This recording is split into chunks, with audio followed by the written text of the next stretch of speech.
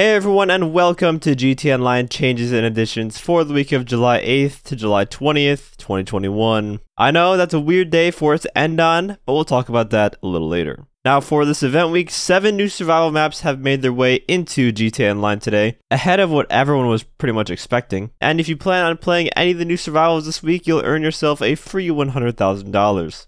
In addition to that, every single survival is paying double money for this event. Free mode events are dishing out triple rewards, which means criminal damage just got a whole lot more lucrative. I believe with triple money, criminal damage gives you a little over 100 grand for winning. If you complete a Simeon export request, you'll earn yourself the Sunset Tint oversized shades, and those will be given to you after July 15th. If you don't know, this is like from the text message that Simeon sends you with the cars to collect, and then when you get inside of them, you get like 2 stars, and you have to take it to the custom shop to respray it. That's what I mean. The podium vehicle is the Mark II. The Retinue Mark II, that is, not the Oppressor, and I'll be honest, I don't think I've ever driven this car online, so hopefully I can win it and give it a try. And now for the discounts, Dynasty 8 garages are 40% off, the Slam Truck is 40% off, same goes for the Cargobob, the Kraken, and the Toro.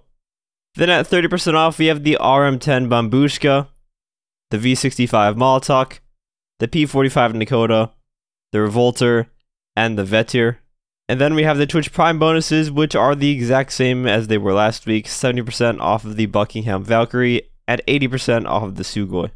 So that's the end of the event week, but there's a few more things we need to talk about. Let's start with the least exciting one. Near the end of the newswire, they say that they're going to start removing individual jobs to make room for further updates, and that those jobs will be cycled in and out over time as they continue to add to the game. Quite an interesting choice this late in the game's life cycle, but I think it's a good one. There's just so much clutter in the job menus.